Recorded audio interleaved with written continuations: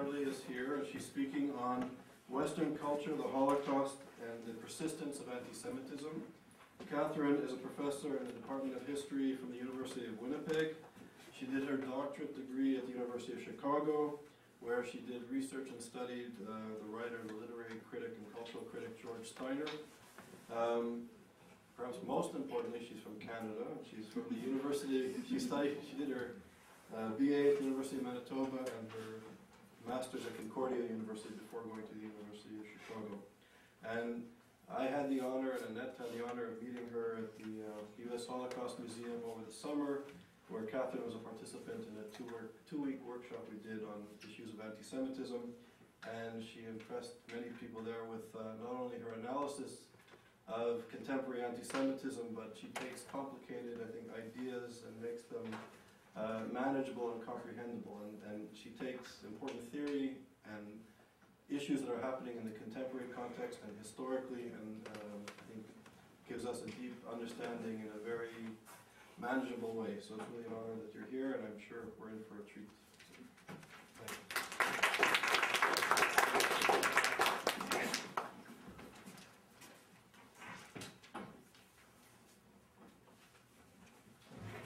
Good afternoon. First, let me begin by saying what a pleasure it is to be at Yale University, and also allow me to thank Dr. Small for inviting me to make this presentation at Lisa. Today I spent most of the day watching the Holocaust testimony of a dear friend of mine, Philip Katz, which is housed in the Fortunoff collection at Yale. So I think it's only appropriate that I dedicate this presentation to the memory of my dear friend Philip and to his family, half of whom were murdered upon arrival in Auschwitz.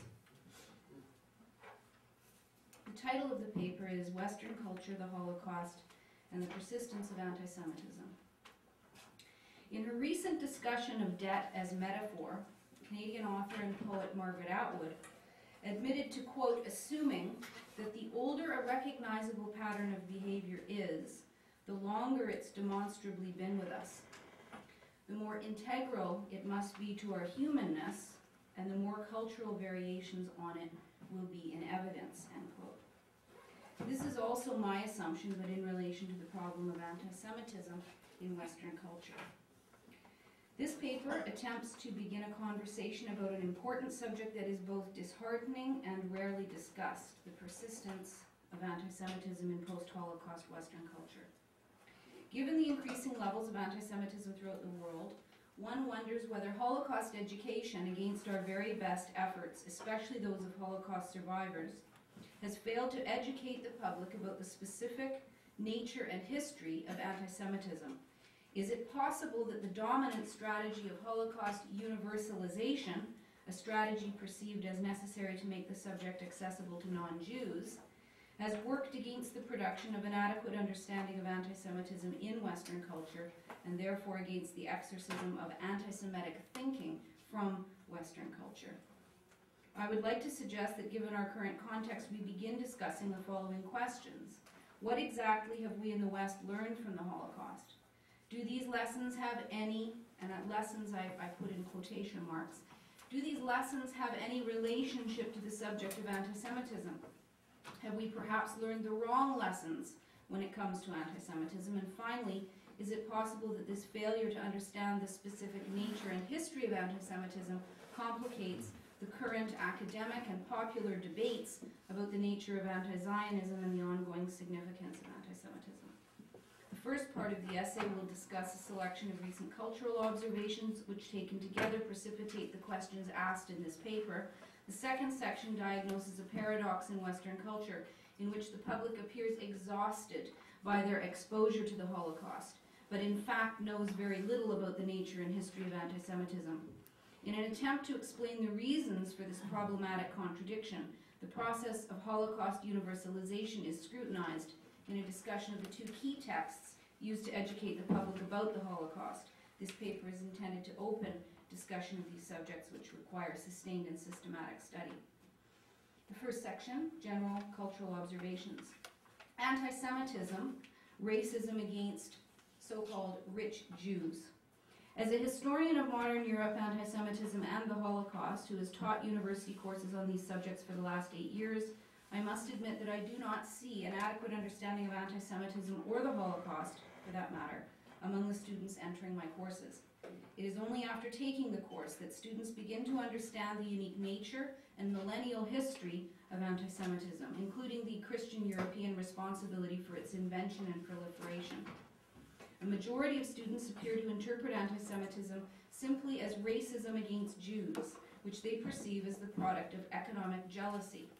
In our increasingly secularized Western culture, fewer students seem to have been exposed to the so-called Christ killer accusation that ruled supreme only until a generation ago.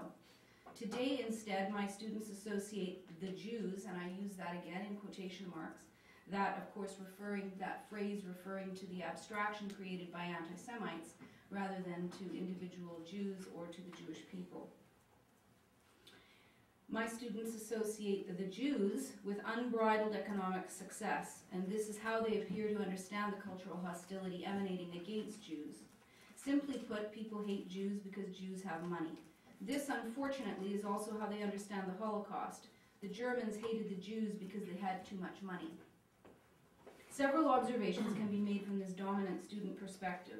These students believe that all Jews are in fact wealthy and do hold an economic advantage over other groups in society. They assume that this purported Jewish economic reality explains the so-called racism that non-Jews direct toward Jews. What appears to be missing from the perspective of my students, at least, is a conspiracy theory used to explain this grand level of Jewish wealth, or a revolutionary agenda to redistribute this supposed Jewish wealth. The realities of economic inequality do not appear to trouble the majority of my students, who are as capitalist and materialistic as most North Americans today, but they do see economics as the general source of resentment against Jews in contemporary culture, and one can imagine where their thinking might lead if they felt differently about the nature of society, given these problematic assumptions. In general, I sense in my students both a legitimate curiosity and a near total ignorance about Jews and Judaism, rather than any systematic hostility. Part of this curiosity, however, appears to be connected to a kind of bewilderment at the general hostility directed toward Jews in the world today, especially via the internet. They wonder why the Jewish, which is how they often refer to Jews, instinctually feeling that the word Jew is derogatory. And they go to, as I say in a footnote here, go to great grammatical lengths to avoid the word. They don't want to be insulting, which should tell us something about the effects on language of anti-Semitism. They wonder why the Jewish, as many of my students refer to Jews, are hated by so many people in so many different places. Why are there so many attacks on Jews and Judaism on the internet? And why did Hitler, quote, try to wipe them out, end quote? The sense here is that there must be something wrong with the Jews if everyone hates them to such an extent. My sense is that this troubling assumption, one, by the way, on which anti-Semitism feeds, could be the impetus for their interest in the subject in the first place. Regardless of their level of exposure to Christianity, students begin the course with little awareness of the religious conflict between Judaism and Christianity, or of the discriminatory practices and anti-Jewish legislation resulting from the hateful teachings of Christian theology and its proponents throughout the ages. And without any knowledge of this religious historical foundation, students have no understanding of the hostile and exclusionary context that determines the increasing Jewish dependence upon usury and money occupations in the European Middle Ages.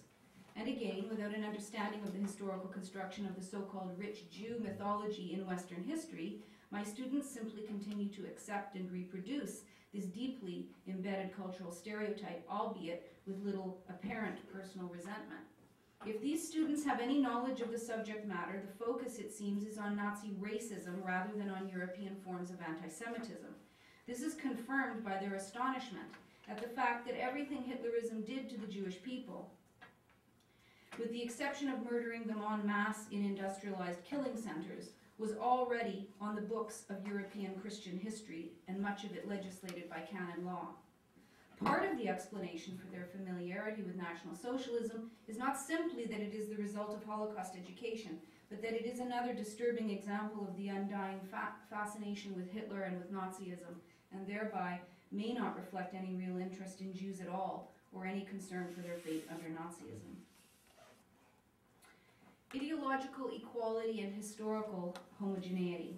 Another cultural current I have witnessed in class and elsewhere is a tendency for people to freely compare anti-Semitism to any and all forms of bias or prejudice, and the Holocaust to any and all acts of violence in contemporary culture and human history.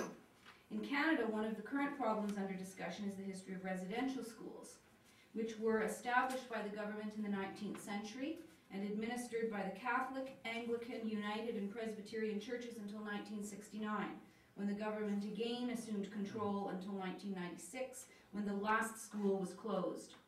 These schools, numbering 130 in all, institutionalized 150,000 Aboriginal, Métis, and Inuit children, taking them away from their families and communities, banning their traditions, suppressing their languages, in the effort to, quote, civilize these children, or more accurately, to force their assimilation into Canadian society. Additionally, there was a very high level, of physical abuse and sexual molestation experienced by these children at the hands of priests and nuns, and this has resulted in an enormous amount of psychological and physiological damage, largely through alcohol and drug addiction, to Aboriginal families and to their communities. And some now refer to this period of Aboriginal history in Canada as the Canadian Holocaust. I have observed that those who compare anti-Semitism indiscriminately to other forms of prejudice and the Holocaust to any violent event in human history know very little about the events they compare, and next to nothing about the specific history and nature of anti-Semitism or the Holocaust. They assume that the similarities between violent, disparate historical events far outweigh their differences, largely because human beings are involved, and we are now thought to be more alike than different. Very often these comparisons are reduced to the common theme of human suffering anyway, which few of us really want to try to compare. While there are certainly basic similarities in all violence and criminality, I would like to suggest that studying Canadian residential schools to understand Auschwitz is just about as useful as studying the history of anti-Semitism in order to understand the dispossession and destruction of indigenous populations in the Americas. But this is precisely the point. These comparisons have very little to do with the goals of scholarship or any concern for historical accuracy. Instead, they reflect our contemporary cultural obsession with equality and inclusion. It is surely one of the ironies of the post-Holocaust period that Holocaust education helped to create our current obsession with racism and its antidote of equality, and it is this obsession that too often eclipses anti-Semitism and disfigures the Holocaust. Comparison, or more accurately, equation, allows people to elide difference and to amalgamate all human suffering, and therefore build solidarity between people. How can anyone argue with such a humane agenda? However, as a historian, one wonders what exactly is similar about residential schools designed to forcibly assimilate Aboriginal children into Canadian society, that is, to, quote, kill the Indian and save the child, end quote, and Nazi death camps designed to gas and burn an entire people conceived of as a racial bacillus. In the final analysis, these phenomena actually share very little in common. In fact, what their comparison does illustrate very clearly is the categorical difference between the nature and operation of Canadian colonial racism and that of homicidal Nazi anti-Semitism. But these are differences, and differences violate the spirit of the entire comparative enterprise. Perhaps historians obsessed as we are with cultural and temporal specificity are ill-equipped for such an endeavor.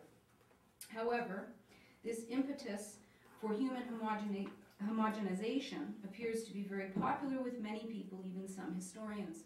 Several years ago, the chair of the history department in which I was teaching told me in no uncertain terms that the Holocaust should be taught comparatively. Afterward, I wondered why a Canadian labor historian should have such strong feelings about the nature and contours of my field, anti-Semitism and the Holocaust, and why he should feel so empowered and tell me how to teach a course in my specific area of specialization. I would never do this. Right? In reverse, I would have nothing to say about how to teach Canadian labor history. This experience led me to wonder why it is that after only 2 decades of existence, the academic field of Holocaust studies is under pressure to abandon its particularism and take its rightful place in comparative genocide studies, especially given the fact that were it not for the Holocaust, there would be no legal concept of genocide in the first place.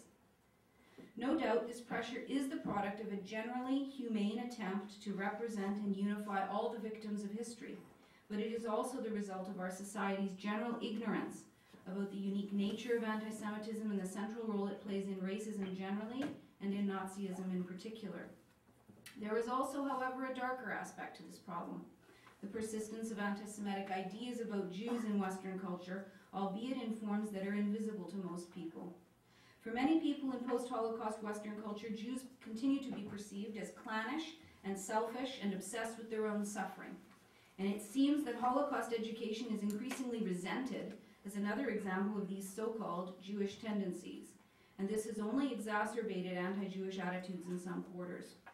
In the world today, Jews are generally not perceived as victims, except perhaps during the Holocaust, but then they are often casually placed among Hitler's other victims: the Roma and Sinti peoples, Slavs, the disabled, gays and lesbians, political and religious dissenters of all sorts, and anyone else harassed by the regime.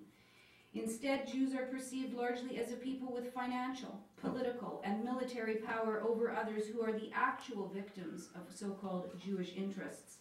This perception, however, is not new, but is a common theme in the history of anti-Semitism. Regardless of their actual individual circumstances in Western societies, Jews have always been perceived collectively as having powerful resources, connections, and an uncanny ability to harm society. Rather than as victims, Jews have been perceived by the West as victimizers, beginning with their so-called murder of Jesus Christ, which of course provided the initial template and set this theme into action. Unfortunately, too many people assume that the Holocaust eliminated anti-Semitism from our culture, root and branch, and they also assume that anti-Semitism is restricted to the Western world, and that what we are witnessing in other regions of the globe is simply anger directed toward Israel for the plight of the Palestinians. For many people today, who know very little about the history of anti-Semitism, its permutations and combinations, the phenomenon is defined strictly in Hitlerian terms, so that unless one is calling for the destruction of the Jewish people, one is not really an anti-Semite.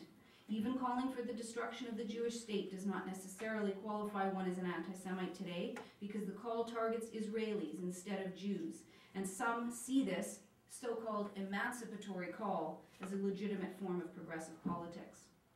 Today, historians talk about taboos against anti-Semitism thought to have come into existence after World War II. Perhaps it is time for a culturally specific historical analysis of these purported taboos and a proper scholarly evaluation of their cultural significance as a method of covering up the continued existence of anti-Semitic attitudes based upon unyielding beliefs about Jews by suppressing their public expression. Certainly taboos were not produced in Eastern Europe or in the Middle East or even in parts of Western and Southern Europe.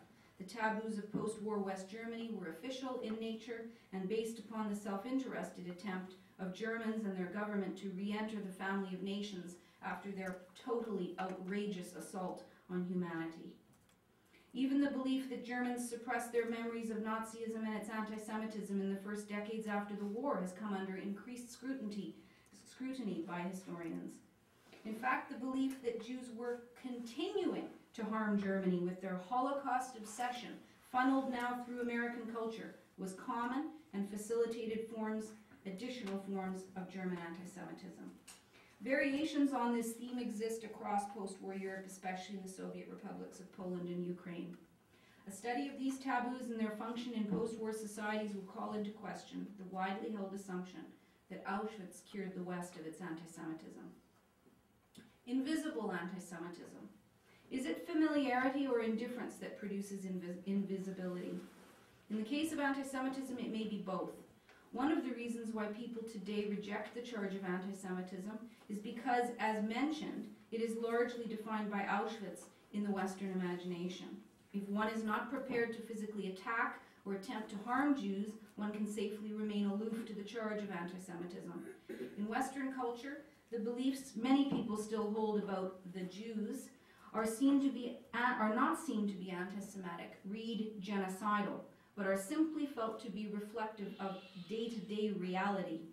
In other words, what some of us identify as anti-Semitic ways of thinking, most people see as simply reflective of a reality in which the Jews are in fact wealthy, in fact powerful, in fact connected to one another, and in fact working together, another phrase for conspiring, to protect their own communal and individual interests, which today of course include the fate of the State of Israel.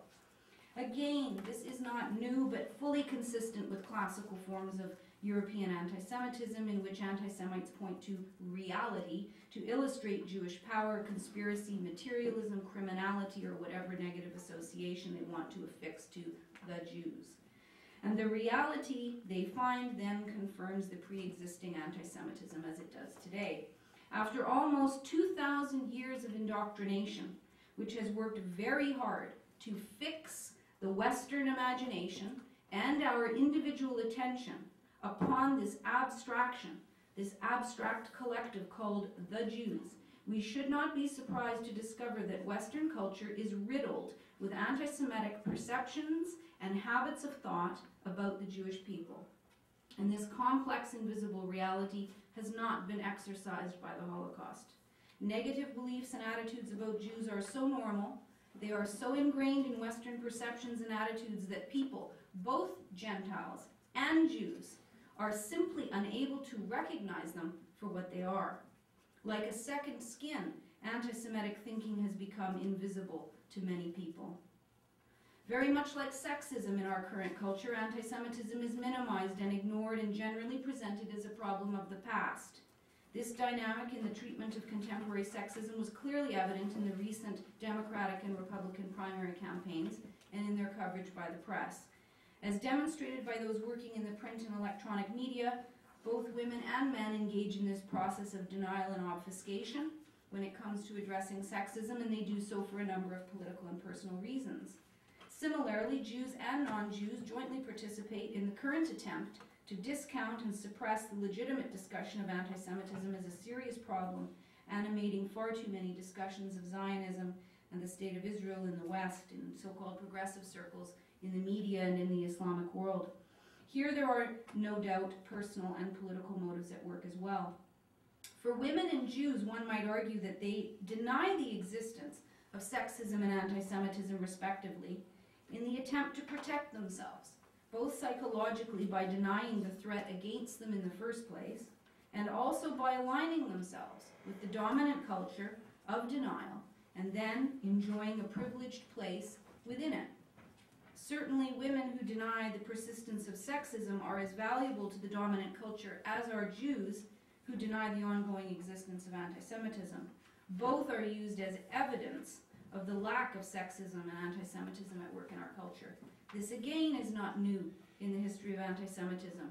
Jewish converts to Christianity, the more prominent the better, were used in this way to confirm the truth of the gospel for centuries. Some Jewish conversions were so valuable to the church that the Pope himself officiated. And these new Christians, fluent in Hebrew and Talmud, were then employed against their brethren in formal public disputations against Judaism and in the many trials that consigned the Talmud to the flames. A striking example of overt anti-Semitism, given wide coverage on American media and yet entirely invisible to the broadcaster, the reporter, and the public, was the so-called Obama ghost, which aired on American news on the 16th of October 2008 during the Democratic primary campaign. And there is an image, I have 3 screenshots from YouTube that were passed around. You might want to take a look at those images. The first one is of the Obama ghost. The second one makes it clear that there is a Magen David on the head of the ghost.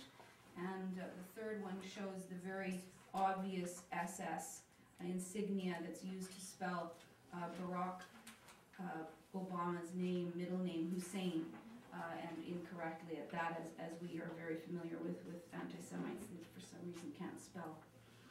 A man named Mike Lunsford from Fairfield City, Ohio, had a Barack Obama ghost hanging from a tree in front of his house. When asked about the ghost, he stated this was not a political statement. He just did not want an African-American president. Obviously, Lunsford was offering the public a symbolic Halloween lynching of Barack Obama. What went entirely unmentioned, however, was the Magen David painted on the head of the Obama ghost and the SS symbolism spelled in rune font used to spell Obama's middle name, Hussein. No one in the video commented on this.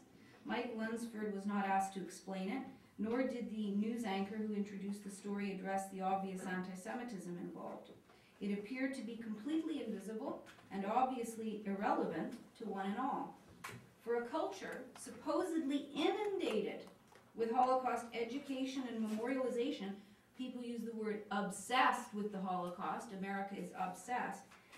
As the United States is often characterized, this lapse of recognition strikes one as really rather odd.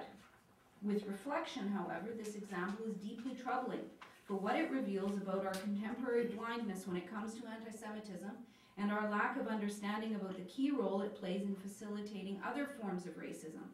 This example reveals a cultural fixation on violence against African Americans, which is of course one of the central traumas of American history, but it also reveals a total indifference toward anti-Semitism.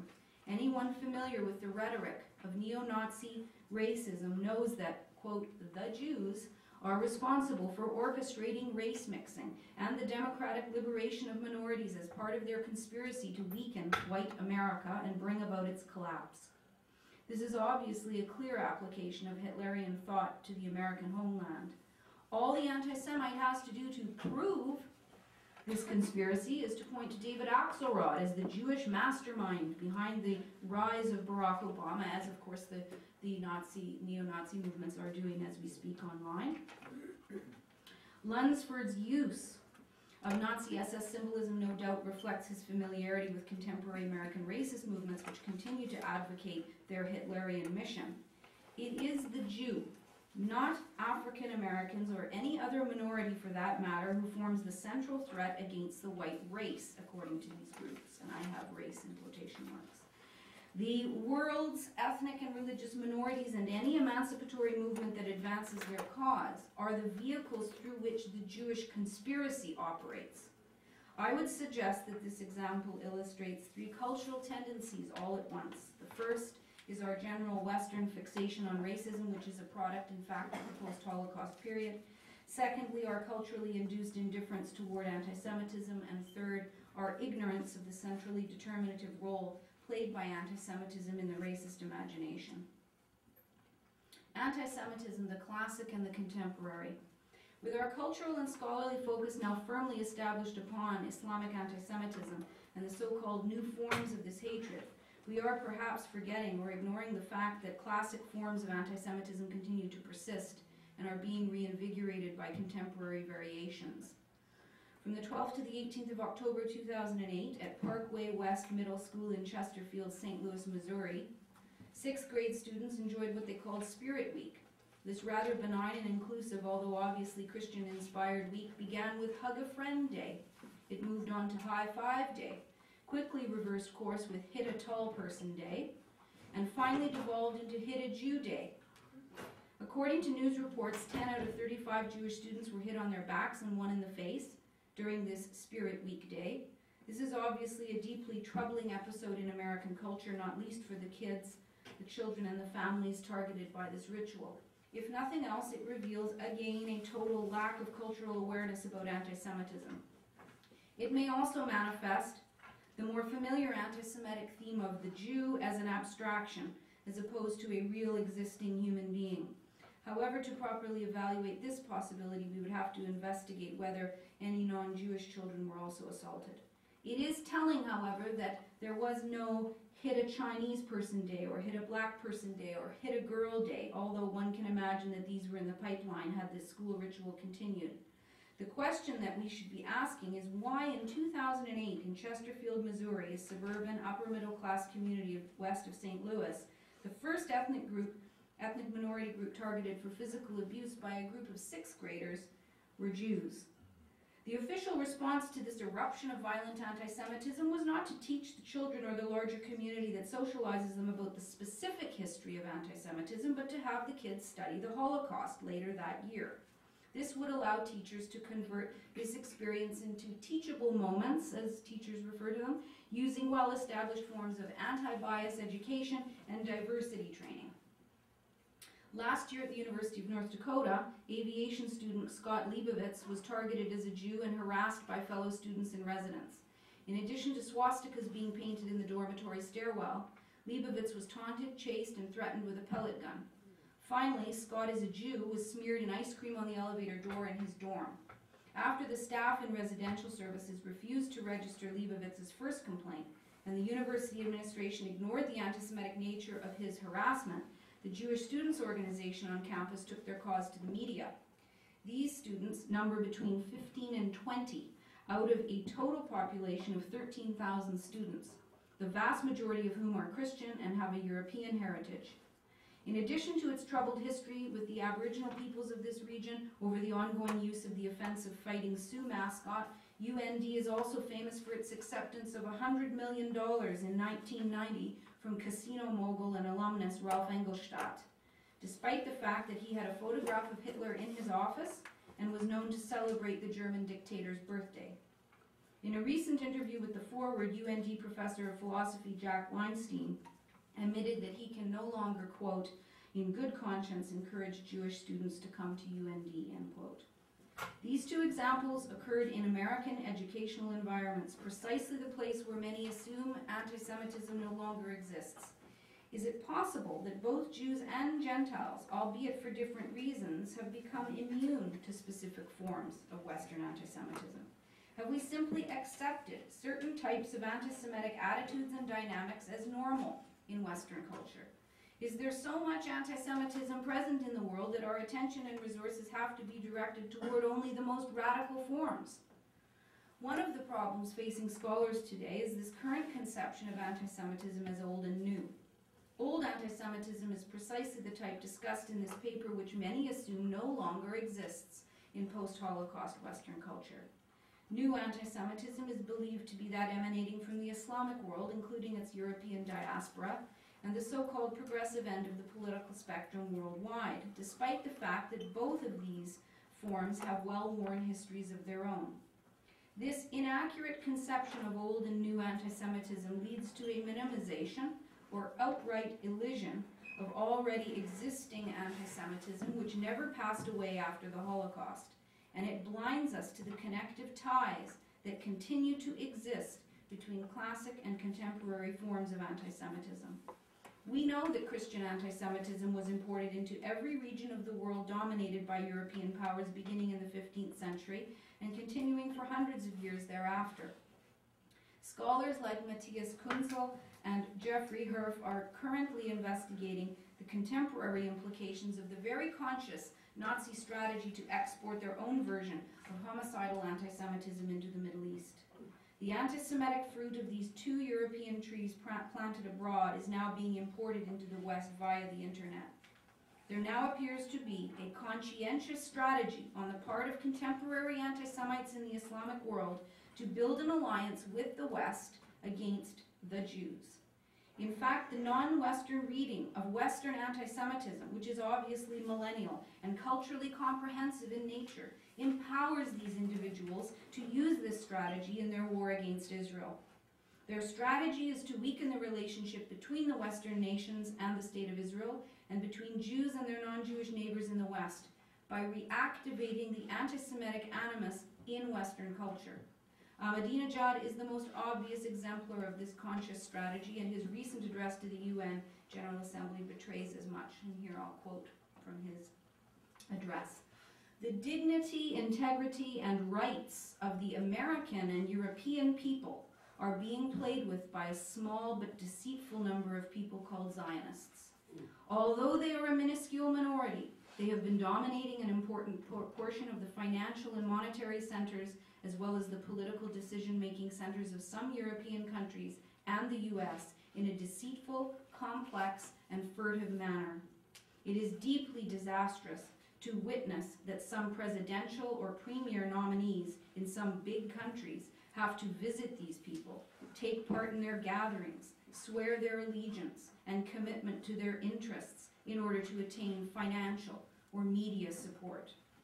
This means that the great people of America and various nations of Europe need to obey the demands and wishes of a small number of acquisitive and invasive people. These nations are spending their dignity and resources on the crimes and occupations and the threats of the Zionist network against their will." End quote. In the Western world, the Jews have for millennia been demonized collectively and conceptualized as nihilistic operatives working against the goals of humanity, whether defined as Christian, enlightened, proletarian, or even Aryan. The Jews have been associated in the most concrete and abstract ways with every conceivable form of evil known to Western culture. Killing God in the form of Jesus, kidnapping, torturing, and killing children, poisoning, cheating, and conspiring against their neighbors, cannibalism, blood drinking, devil worship, human sacrifice, every form of disloyalty to the state, extortion, blackmail, and all types of financial crime. One can only imagine. This is precisely the context that invented and maintained the lie of the worldwide Jewish conspiracy, which in turn produced the Hitlerian solution to that conspiracy, and both have been exported around the world. What is so extremely disturbing about Ahmadinejad's rhetoric and many others who echo him is its classic anti-Semitic depiction of the Jews, here in the contemporary form of Zionists, as operating outside the values and interests of common humanity and all that is good. Worse still is the fact that this seems to go unnoticed by the vast majority of people in Western nations, including otherwise progressive academics and members of government. Few seem to notice that the West is being courted by Ahmadinejad to be recruited into his global anti-Semitic strategy under the banner of humanistic inclusion and spiritual redemption. Quote, again from his speech, "Let us, hand in hand, expand the thought of resistance against evil and the minority of those who are ill-wishers. Let's support goodness and the majority of people who are good and the embodiment of absolute good that is the Imam of time, the promised one, who will come accompanied by Jesus Christ, and accordingly design and implement the just and humanistic mechanisms for regulating the constructive relationships between nations and governments. O great Almighty, deliver," notice he does not use the word Allah, "O great Almighty, deliver the Savior of nations, and put an end to the sufferings of mankind and bring forth justice, beauty, and love." End quote. The leader of Iran is making headway in this strategy. This past December, Britain's Channel 4 gave Ahmadinejad the honor of delivering their so-called alternative Christmas message, stating with characteristic Western democratic aplomb, quote, "We are offering our viewers an insight into an alternative worldview," end quote. For those of us who study anti-Semitism, we know that his views are not quite alternative enough, but are far too common these days. Those familiar with his strategy to unite the Islamic and Christian or formerly Christian worlds against the Jews see this small Christmas coup as a victory for him and a serious defeat for us. For those who dismiss Christian anti-Semitism as a thing of the past, two immediate examples of its continued presence and influence, however muted, should act as a corrective. The first is an unrepentant Bill Moyers, who recently characterized the Israeli assault on Gaza as an example of, quote, genetically coded Jewish violence, using the book of Deuteronomy as his Christian proof text. The second example is the Pope's recent rehabilitation of an anti-Semitic British bishop who is also a Holocaust denier. Leaving aside the problem that this German Pope was a member of the Hitler Youth and that this should have disqualified him automatically from becoming Christ's vicar on earth, the fact that Richard Williamson's anti-Semitism went unnoticed by the Vatican in their reassessment of this man's renovation as bishop, the Pope claims not to have known about his views, reveals a disturbing level of anti-Semitism, or tolerance thereof, in the institution most responsible for it in the first place, as well as an astonishing indifference to the Catholic relationship with the Jewish people. Given Ahmadinejad's terrible strategy, the lack of Western engagement with the subject of anti-Semitism, and the resulting ignorance as to the specific nature, history, and ongoing presence in Western culture is cause for worry and remains a serious problem that requires our scholarly attention. How am I doing? Part 2? Can I continue? Is that right? Okay, because this is an important part. Part 2. Holocaust universalization and the persistence of anti-Semitism. Apparently, we live in a world that is obsessed with the Holocaust, obsessed with anti-Semitism and Jewish suffering, a world that restricts all negative discussion about Jews and the State of Israel and censors itself out of the fear of being branded anti-Semitic. The reality, I'm afraid, is actually the reverse. We live in a world that knows next to nothing about the reality of the Nazi final solution to the Jewish question. A world that cares little about the problem of anti-Semitism and the effects of its lies and libels upon Jews and on our larger society, because it has not been forced to confront it in any serious and sustained way. With a few exceptions, our world is a world that knows little about the history of Jewish suffering, which has been understood by Christians traditionally as a divinely inspired punishment anyway, and cares even less about the suffering of strangers. Far from restricting negative discussion about Jews and Israel, our world is increasingly demonizing and delegitimizing the Jewish state and its people in its attempt to force a solution to the crisis in the Middle East. And instead of self-censoring, people simply now deny and dismiss the label anti-Semite out of hand, thereby erasing the phenomenon as a serious contemporary problem and reenacting the Western failure to honestly confront and exercise its own anti-Semitic demons. How is all of this possible after decades of exposure to the Holocaust through education in schools and universities, the production of countless Holocaust histories and memoirs, the wide distribution of Holocaust-related films, plays, and television programs, the construction of Holocaust memorials, including a prominent federal institution in Washington? How do we explain the apparent paradox of a culture that appears to be suffering from Holocaust fatigue, so much so that there is growing resentment against the subject and its memorialization, and yet knows very little about the event itself and the pivotal role played by anti-Semitism in its conception and execution? To answer the question, we must begin to examine the history of Holocaust education and try to assess exactly what people have learned about the Holocaust and anti-Semitism over the last several decades. Part of the answer can be found in the material used to teach the subject. The two central texts used by teachers and parents and professors to educate students about the Holocaust are the Diary of Anne Frank and Elie Wiesel's Night. Each book records the experience of a child and early adolescent during the years of the Holocaust. One in the occupied Netherlands and the other in Romania, which becomes Hungary as of August 1940, and later Auschwitz. Both books have been celebrated for decades, but also criticized for their universalization and not so subtle elision of the Jewish experience under Nazism. This is especially so in the case of the Diary of Anne Frank, first published in Dutch in 1947, immediately after the war, translated into French and German in 1950, into English in 1952, and then you had a play staged on Broadway only 3 years later. Instead of discussing the long and detailed controversies over the book and its theatrical applications, this section will examine several trenchant critiques of the text that deserve our renewed attention. In 1960, Bruno Bettelheim wrote a psychosocial critique of the Broadway play and the Hollywood film, which came out in 1959 for Harper's Magazine, in which he focused his attention not so much on Anne's text, but on our use of it and our reaction to it.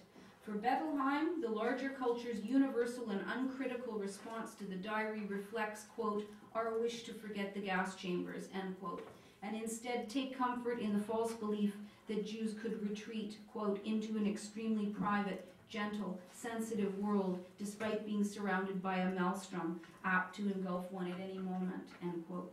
Even more offensive is our fetishized treatment of her famous statement, in spite of everything, I still believe that people are good at heart, to which the story is often reduced.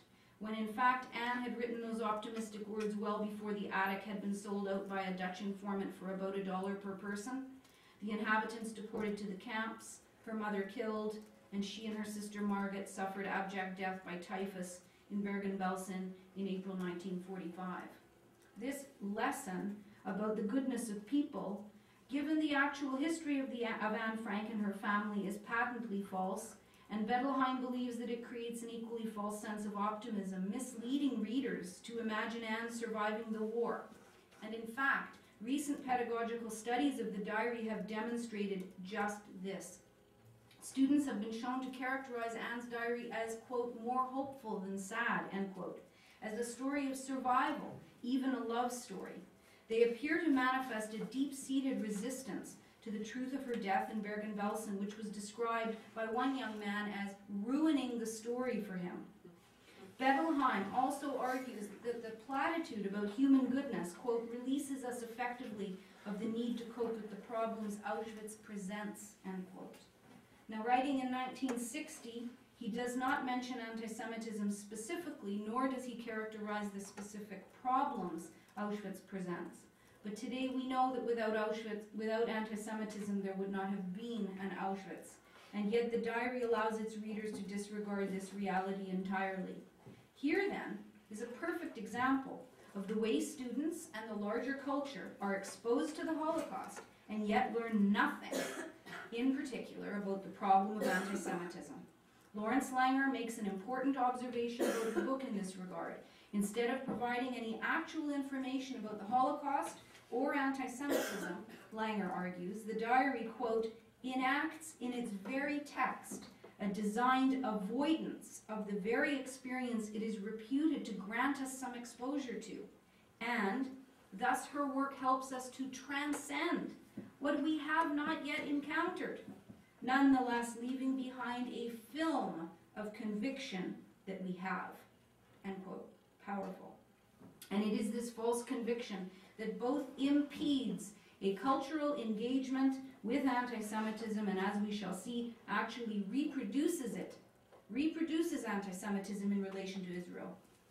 In a devastating critique by Cynthia Ozick, the diary is described as Baudelarized, distorted, transmuted, traduced, reduced, infantilized, Americanized, homogenized, sentimentalized, falsified, kitschified, and in fact, blatantly and arrogantly denied.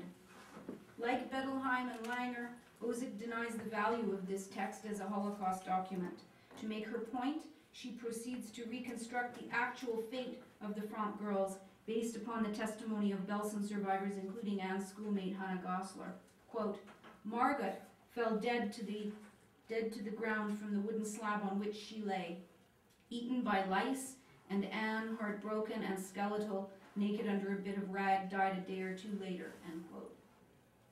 Equally important to Ozick's graphic truth-telling is her revelation of the very real de-Judaization of this book, revealed by the publication in 1995 of additional diary material that had been removed by her father Otto, subsequent publishers and translators. Comparing editions now reveals that Otto Frank removed Anne's numerous references to Judaism, including those describing Yom Kippur. Additionally, the Zionism of Anne's sister Margaret, as well as the Hebrew the family sung at Hanukkah, were deleted from the Hackett Broadway script approved by her father.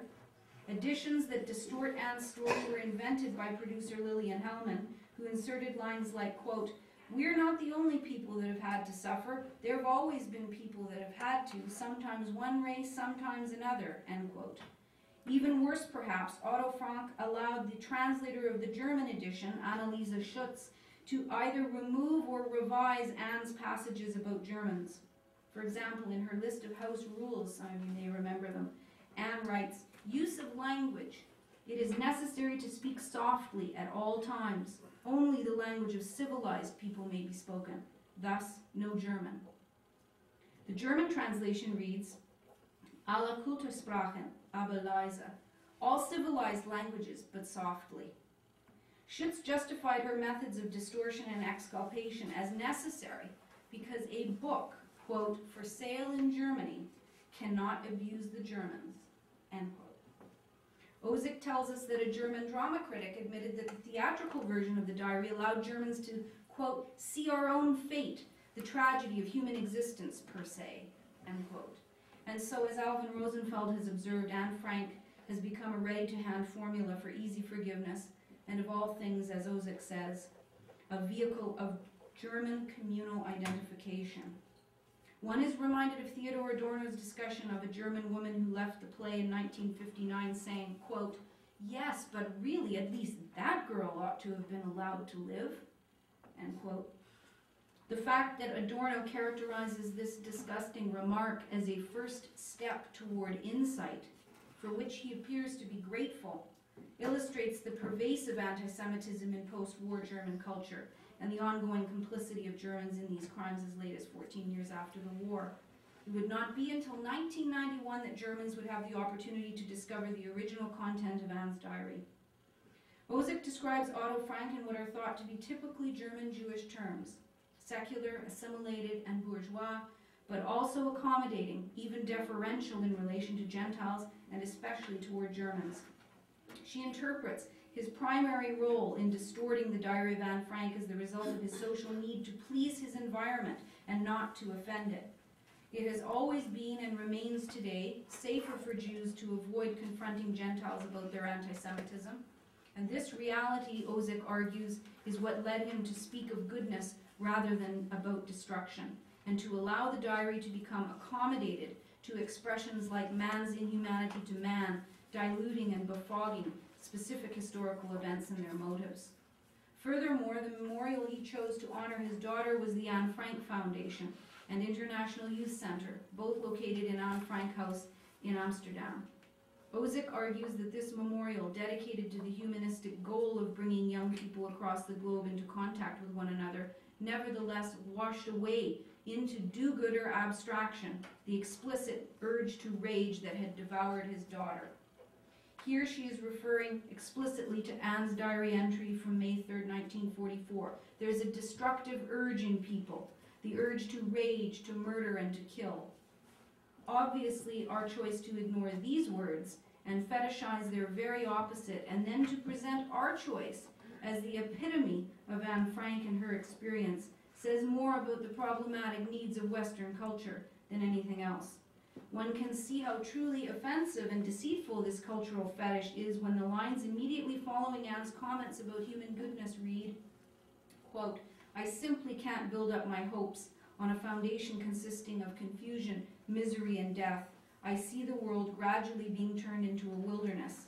I hear the ever-approaching thunder which will destroy us too. I can feel the suffering of millions," end quote.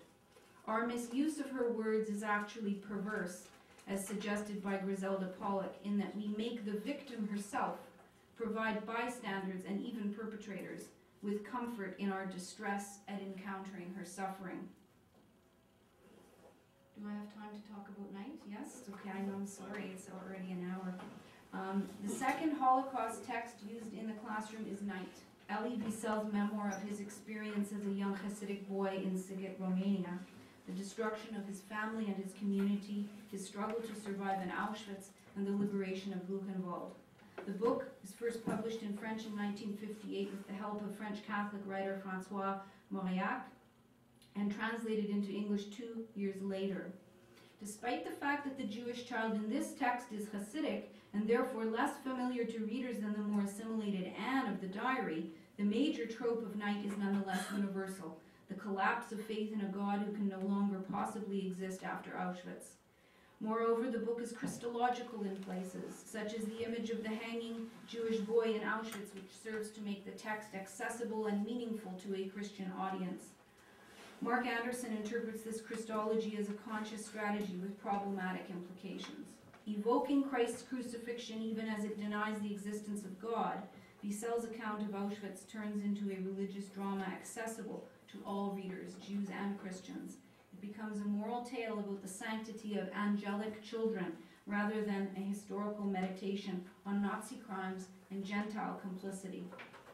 Like the Diary of Anne Frank, we now know that there's an earlier version of this text too, which is not dominated by universal themes, but articulates a Jewish point of view that is justifiably furious at the non-Jewish world.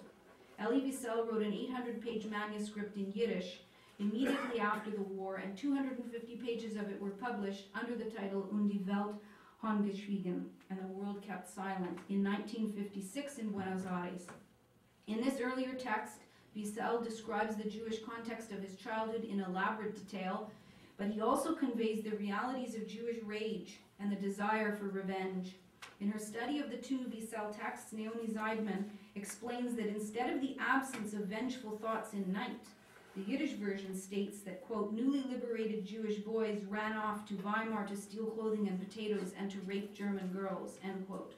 There is also additional material at the end of the text, non-existent in night, which conveys Wiesel's anger and frustration at the anti-Semitic continuity of post-war Europe. Quote, now 10 years after Buchenwald, I see that the world is forgetting. Germany is a sovereign state. The German army has been reborn. The bestial sadist of Buchenwald, Ilse Koch, is happily raising her children. War criminals stroll the streets of Hamburg and Munich. The past has been erased, forgotten. Germans and anti-Semites persuade the world that the story of the 6 million Jewish martyrs is a fantasy, and the naive world will probably believe them. If not today, then tomorrow or the next day. So I thought it would be a good idea to publish a book based on the notes I wrote in Buchenwald. I am not so naive to believe that a book will change history or shake people's beliefs. Books no longer have the power they once had. Those who were silent yesterday will also be silent tomorrow. This, unfortunately, is not the Elie Wiesel the world has come to know. This Jewish survivor who accuses Europe of complicity and condemns a silent world, Zeidman argues, was supplanted by the French Catholic survivor haunted by metaphysics and silence. And so, as with Anne Frank's diary, the specificity of Jewish experience, an experience that is specifically determined by anti-Semitism, is sacrificed to the wants and needs of the dominant Gentile world. And what is worse, the Jewish survivor is then co-opted by his surrounding Christian culture as a potent emblem of martyrdom, of suffering silence, thereby enacting and reinforcing a tradition responsible for anti-Semitism in the first place. In conclusion, this essay has tried to suggest that the primary Holocaust texts used to teach the subject both universalize and Christianize the experience of Jewish suffering in an attempt to make the subject matter accessible and meaningful to non-Jews.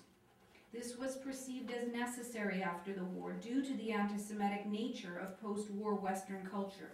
There was a general hope, however, that non-Jews would learn, would somehow imbibe that anti-Semitism was wrong from reading these stories and eventually from a curriculum that focused on the general evils of discrimination and racism and promoted a doctrine of universal human rights.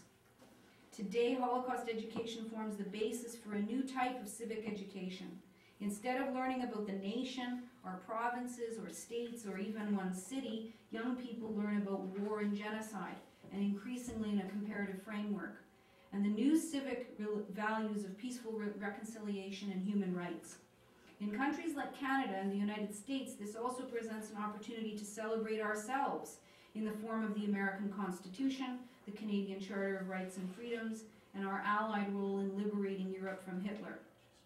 This is precisely the conclusion that is presented in the permanent exhibit of the United States Holocaust Memorial Museum, and it is the basis for the conception of the new Canadian Museum for Human Rights, scheduled to open in Winnipeg in 2012. By the way, that began as a Holocaust museum. It is now a human rights museum. There is no doubt that Holocaust education has had a positive influence on Western society. It has helped to create our contemporary concern with fighting racism and promoting human rights, and it has generated our current interest in the historical and contemporary problems of genocide and of war crimes.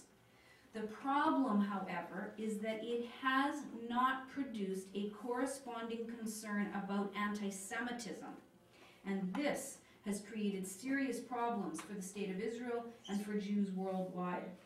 What we have produced in contemporary Western culture is a general conviction, to use Langer's term, that we've learned the lessons of the Holocaust, when in fact few people outside the academic field know anything about the Nazi final solution, its systematic destruction of Jewish Europe, and the nature and history of the anti-Semitism responsible for this catastrophe, which persists into our own time. This paradoxical reality has a detrimental effect on Western culture and on our role in contemporary politics. Academic and popular discussions of the ongoing war in the Middle East are increasingly dominated by a human rights ideology, which is understood to rest upon the universal lessons of the Holocaust, but lacks an equal interest in and attention to the problem of anti-Semitism, which is in fact fueling the conflict. The widespread and willful denial of the key role played by anti-Semitism in this conflict, both in animating the Arab and Muslim war against Israel and then in provoking an aggressive, defensive Israeli response, guarantees that the cycle of killing will continue. By erasing anti-Semitism from the equation of the Middle East and refusing to understand and accept the effects of the Shoah on the people of Israel and on Jews in general, both the Western and the Islamic worlds will continue to demonize Israel as violently irrational and inhumanly cruel, and they will also be responsible for helping to prolong this terrible conflict. Moreover, the human rights under discussion in this conflict are increasingly identified as Palestinian instead of civilian, which again manifests the anti-Semitic impulse of excluding Jews from common humanity. Lacking an adequate knowledge about the nature and history of anti-Semitism and of the Nazi final solution to the Jewish question, people make and accept facile and deeply offensive equations between Israel and Nazi Germany and dismiss the ferocious anti-Semitism of the Arab and Muslim worlds as merely righteous anger at the Israeli violation of their human rights. And so, in what can only be characterized as a tragically ironic development, contemporary hostility against Israel is further legitimized by a growing perception that Jews of all people have failed to learn the universal lessons of their own Holocaust. And for this, Jews are once again guilty, collectively, for advancing their own particularism in violation of this new universal religion of humanity. Given this current scenario, one wonders if Holocaust survivors and the others involved in creating public Holocaust education would agree with Cynthia Ozick, who suggested at the end of her critique of the Diary of Anne Frank that it may have been better for Anne's diary to have been burned or lost, and thereby, quote, saved from a world that made of it all things, some of them true, while floating lightly over the heavier truth of named and inhabited evil. Thank you.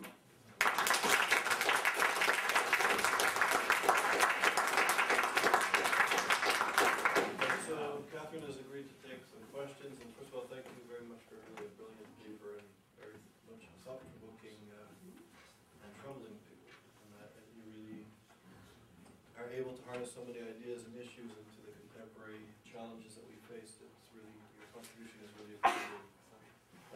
So I have a question, but before I ask the question, I want to make one quick announcement. The announcement is for the people at Yale University, Yale scholars and students. Tomorrow morning at 10 a.m., Catherine is having a very informal discussion with us at YISA. Tomorrow morning at 10 o'clock at 77 Prospect in ISPS, YISA. So whoever would like to come, you're welcome. And just, so I have a question, but before I ask the question, I have about 20 questions, but I'll ask one.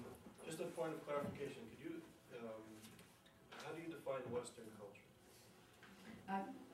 You guys don't have my footnotes. Here I say that I use the phrase Western culture to include the European nations and their national products in the Americas and the former British dominions, which of course Canada is one, which until very recently have defined themselves as sharing a common culture based upon Christianity. Thank you. Okay, so my question is this. I think, first of all, your comments about Ahmadinejad and Iran at the United Nations is extraordinarily important. And your insights and analysis of this speech is important. And as you must know, the themes that he uses and other radical Islamists use is often based on the Protocols of the Elders of Zion, sort of the document, the European Christian document that was exported and now is being re-imported by radical Islam and being used to discredit not only Jews but also Israelis.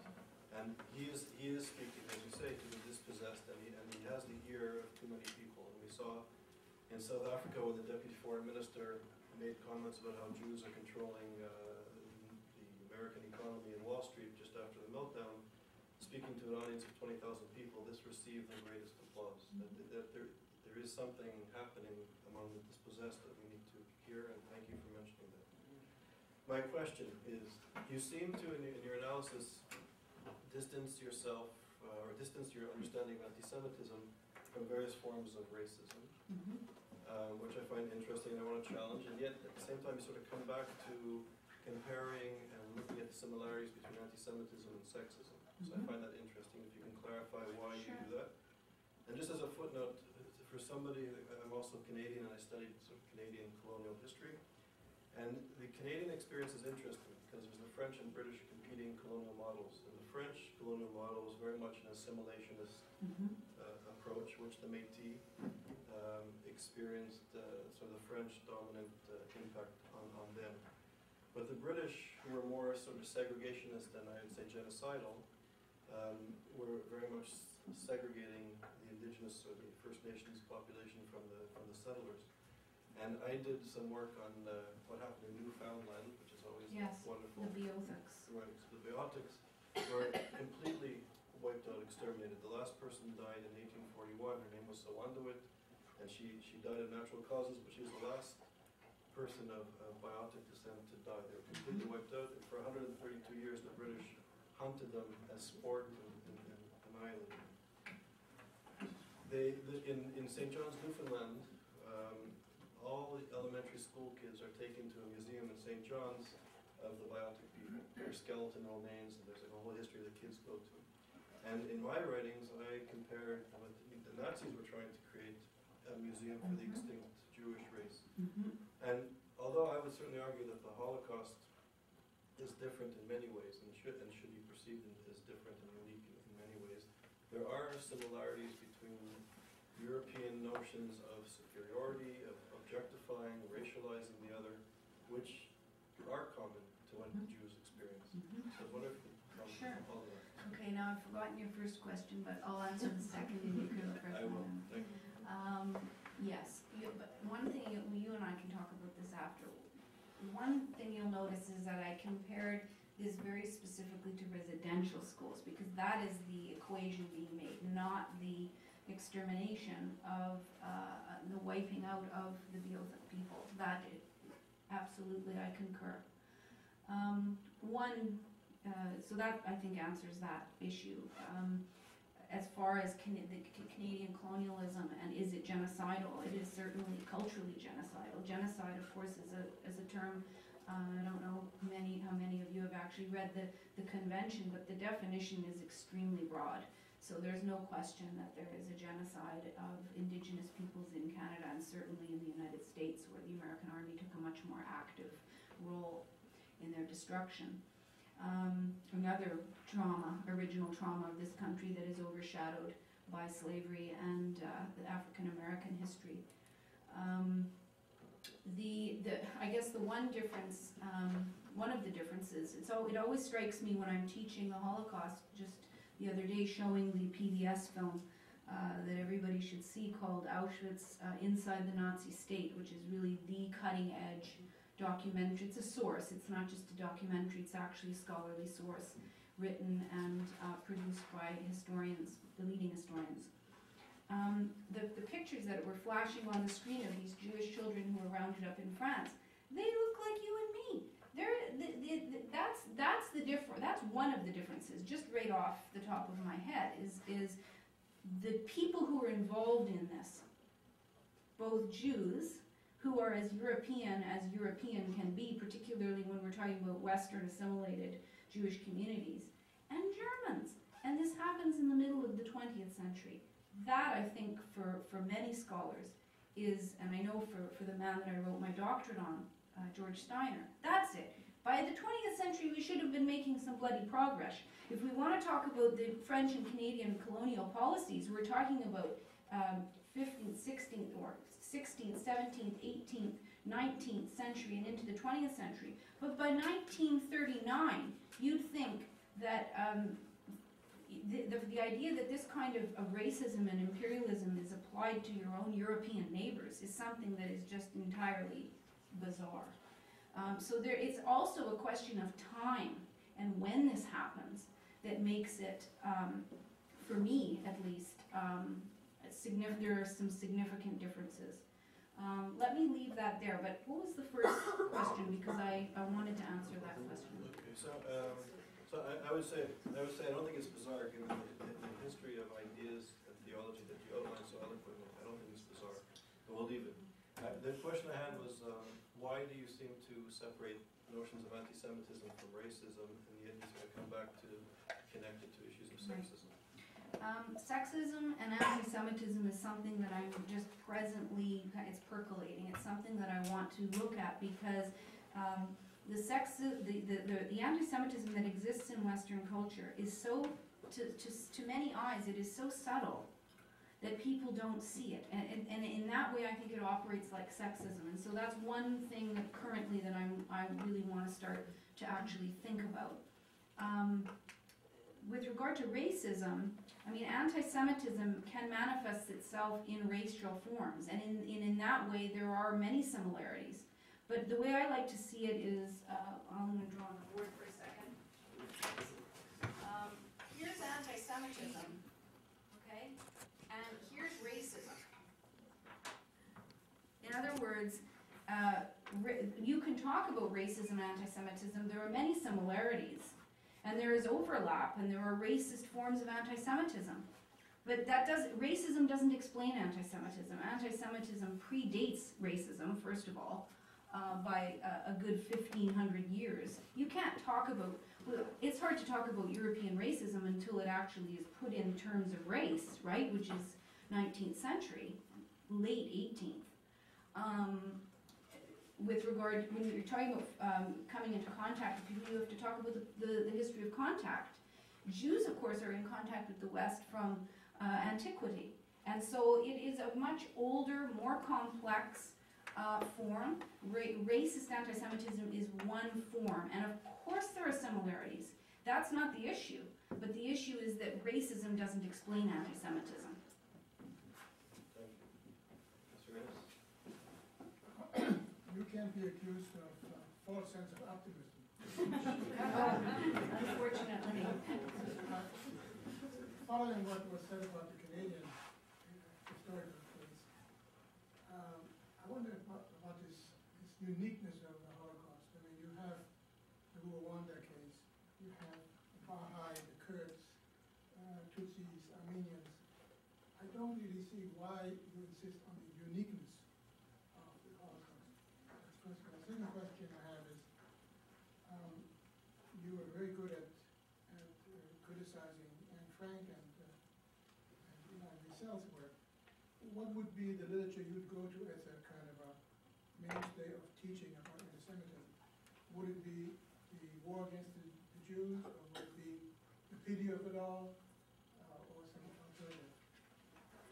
First of all, I want to just say I'm not critical of Anne Frank or of Knight, but dealing very much with current criticism that already exists that people really haven't internalized. The books in and of themselves, I love the Diary of Anne Frank.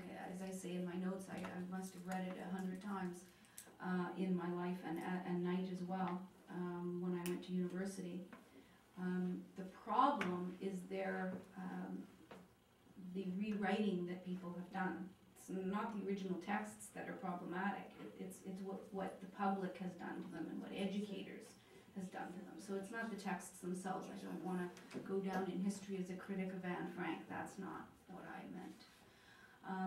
As far as sources, I find that in the courses that I teach, I don't focus on Jewish survivors, Jewish survivor memoir literature. I don't bring Holocaust survivors into class.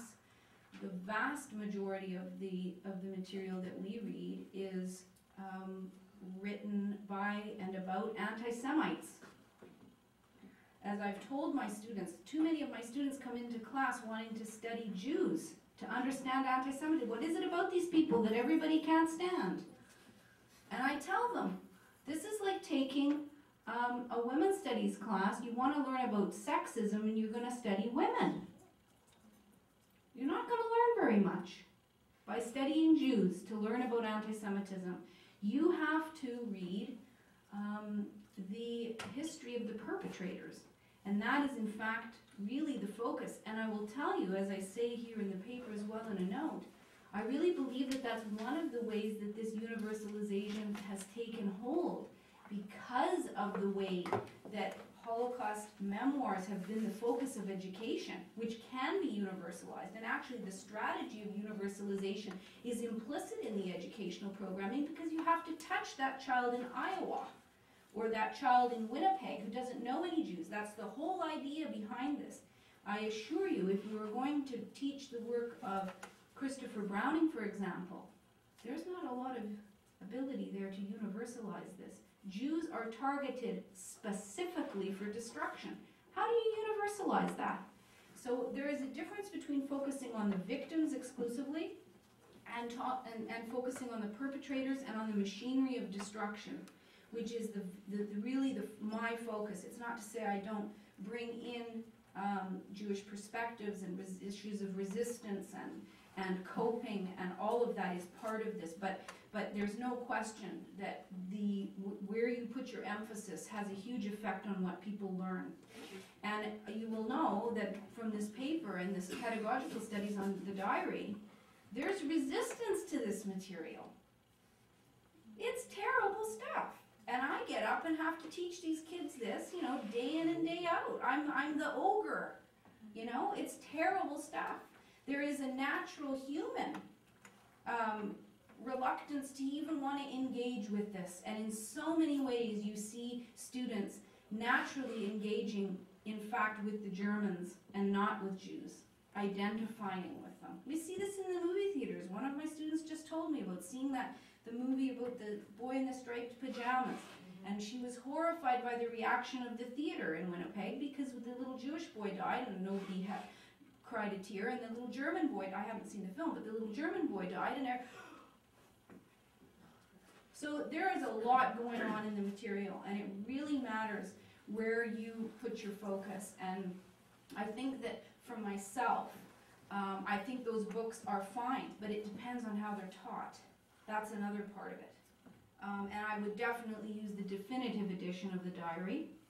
And perhaps what we need is a publisher who's going to translate the Yiddish version, so that we can of Night, so that we can teach that in class as well. I have a question about the universalization that you talk about, and I think we sort of skip, or maybe it's not revealed so much, but one arena where this universalization happens, and very early, is in the places where the Holocaust also happened, in communist Russia, in communist Poland, in communist Romania, I know, just as an example, in all these places where sort of there's both an anti-Semitism campaign by the regime and also a drive to universalize the Holocaust. And I think this communist discourse has also had a great influence on the way the West or Western Europe or whatever thinks about the Holocaust. So I think there's also that element of universalization through communism, through the left, that I think is also important for this discussion. So it's more of a comment. I agree. I was wondering how you would take someone like Daniel Goldhagen's work, who sees anti-Semitism as a small part of a larger reason for the Holocaust. I think that the biggest problem with Goldhagen's work, which has been critiqued ad nauseum, is it really is the case that miraculously this phenomenon disappears in 45. And of course, just to explain that to people, Goldhagen argues that there is such a thing as exterminationist anti-Semitism, and it's unique to Germany. That alone is problematic idea if you know the history of anti-Semitism, which runs deep in all European countries. and in German history, many German historians, of course, have rejected this entirely, including Holocaust historians. So that's the argument. And of course, if there is this strain of exterminationist anti-Semitism that is kind of within Germans, or at least absolutely centered to German culture, then how exactly does this end when the Americans impose democracy on the West, on West Germany in 1945? Miraculously, it disappears. This is one of the reasons, of course, why the book was trashed by scholars and loved by the German public. The German public stood in lines to listen to Goldhagen, and one of the reasons why people figured out finally what is with this book, it paints such an ugly picture of Germany, why do they like it? They like it because it's done. In 45 it's done, it's gone. And of course it isn't gone. It isn't gone in Germany, and it isn't gone here. So Goldhagen's book is extremely problematic, although I will say I think that the chapter on the forced marches, I think, is very, very good. It's not the whole book is not problematic, but the thesis is. Just more of a comment. It's funny what you don't know about where you grew up, but I had a recent conversation with my father, and his comment, his perception of the 60s was that it was the battle for equality of the African Americans that led to a strong drop in anti-Jewish prejudice in the United States. And I say that because, in a sense, that makes you too kind with your analysis about where the roots of universalism was. And you could argue that the anti-Semitism was constant. It didn't lead to anti-racism. They came from, in fact, the sequence was different. So I don't know if you've seen that in the scholarly literature, but he had a very clear perception. He's a very observant fellow, and that was his explanation of how American society changed. I'm going to think about that. I want to say something about you. Angelica?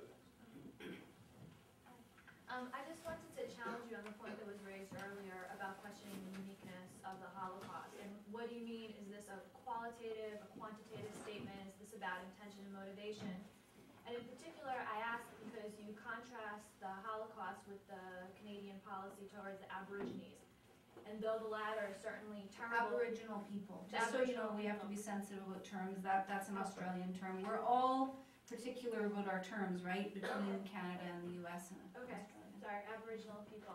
And there's a sense that there is a difference between those two somehow in terms of quantity and quality. But for instance, when we bring in another situation, say the 19th and or the 20th and 21st century Japanese policies, aggressive nationalism, rape, killing, all these things, chemical warfare, experimentation on the Chinese and Southeast Asians, numbering into the millions, very possible over 6 million. What does it mean to compare these two situations and argue that one is unique as opposed to the other, and what does it mean to study them? Okay, very quickly, I realize I didn't answer this gentleman's, one of the other questions that he asked. Very simply,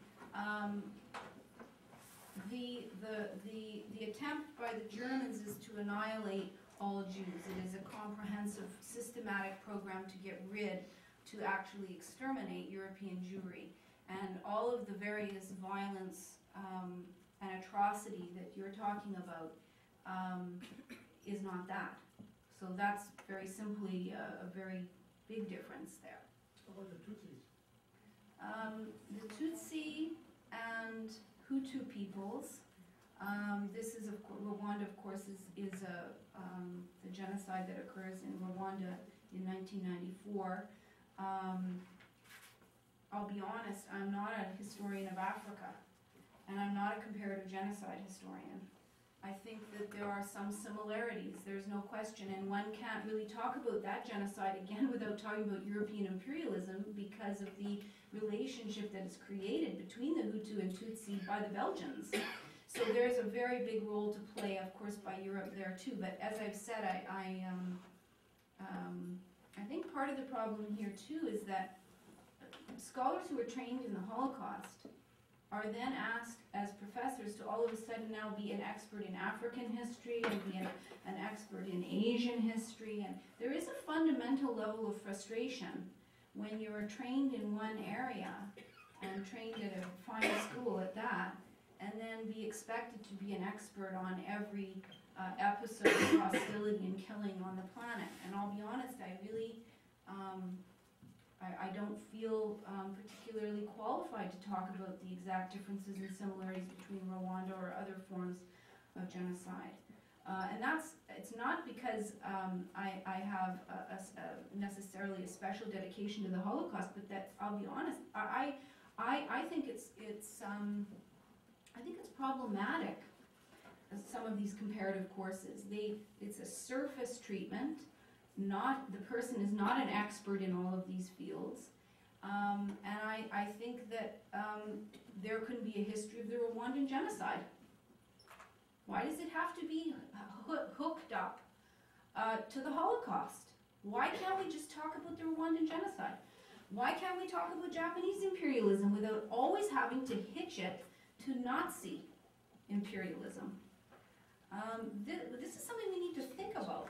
We need to think about this. We really do. We really need to think about this and not automatically assume that the scholar somehow wants to privilege the Holocaust. But you know, when you're a scholar trained in a field with languages and all of the apparati that you're trained with, I'm now supposed to wade into one country in Africa. I mean, you have to understand that this is somewhat problematic. Now, and you will notice too in the paper that I don't believe I say that the Holocaust is unique.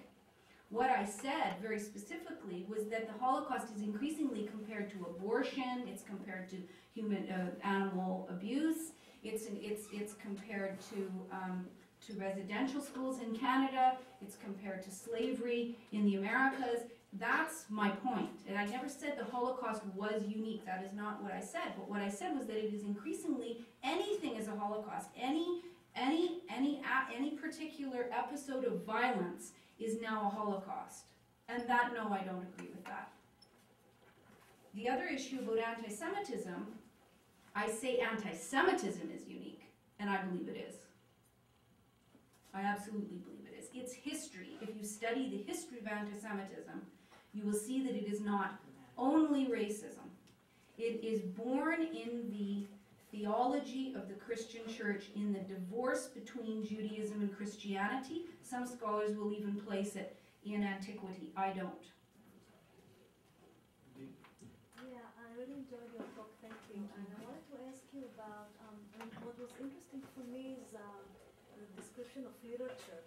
And I wanted to ask you, like, what do you think is the mechanism? Why do people want to, is it the interpretation that people give to books? Is it that the books activate representation that we have, or the books create the representations? I mean, I'm interested in your perspective, like, not only books, movies, all these kind of things. I think that actually, if my students are any indication, they're not big readers. They are not. They watch movies, and they will cite movies in papers as a source, right? A fictional film. Some will ask if they should do that. Others just do it. And they assume that this is based on reality. I can't tell you how many emails I have from friends and family asking me if Defiance is real. Is this true? Right? Valkyrie, is this true? Should we go see that one? Or should we avoid it? So unfortunately, I think that reading in general, I don't know that a Holocaust novel is going to necessarily reach the same number of children that it would have 2 decades ago. A film, a video, which is of course a lot of the pedagogy now is on video, and museum visits, rather again than reading, unfortunately. So I don't even know that Holocaust novels are that important for children and for students, unfortunately. So we have a lot of questions. I'm going to like to So Clemens, a quick question, and then Josh, a quick question, and then Catherine. I'll move to this lady because she's Yeah. been having her hand up. Yeah. Quick question, yeah. What was not mentioned from you and from anyone else is the fact, and this makes the Holocaust of course unique, it was a senseless destruction of European Jewry. I mean, from the context I'm coming from Germany, this is a kind of, in that scholarly level, common sense. This is the core of the Holocaust. It was a senseless killing. I mean, there was no purpose. In Rwanda, in Japan, there's a purpose. In Canada, there's a purpose to make them civilized or to make money with them, whatever. There was no purpose in Auschwitz, and that's the point. Yeah, I understand what you're saying, Clemens, I do. Let me just fill that out a little bit. The idea of senselessness, this again goes to the heart of anti-Semitism, is the terrible irrationality at the center of it, which is to say the widespread belief by anti-Semites that there is an actually existing Jewish conspiracy. And by the way, this predates modern anti-Semitism. This is another problem I have with some of the analysis. The conspiracy is in Christian theology. It pre-exists there. Very little of it does not exist there. Okay?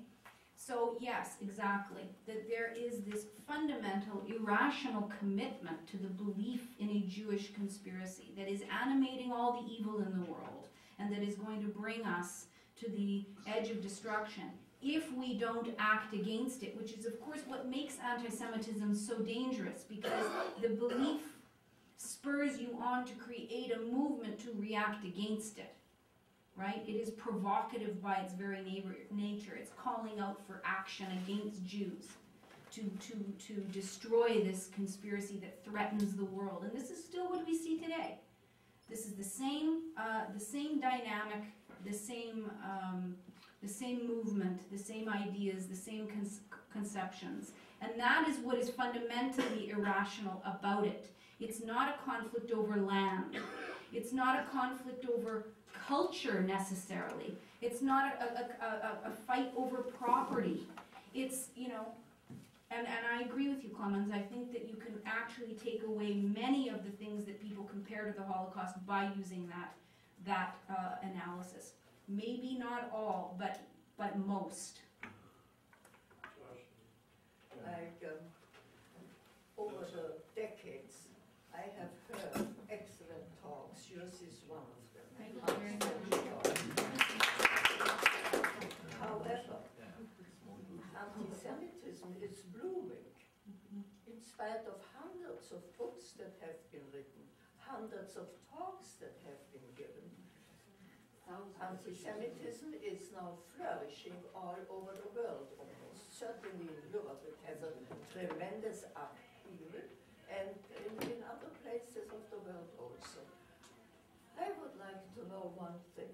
It's interesting to hear all the analysis, and I agree with all of it. It's true. However, I would like to hear a word about, is there a remedy? Never have I heard a word about a remedy. It's all interesting analysis. A remedy. May I say, Lisa? A remedy. Oh, I knew this was going to be asked. I did know that.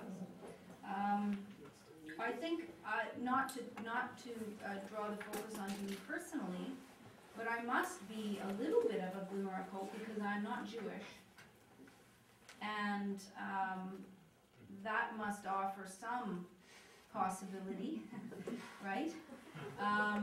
Remedy. I'm one person, I can't do it all. Somebody has to help me out here.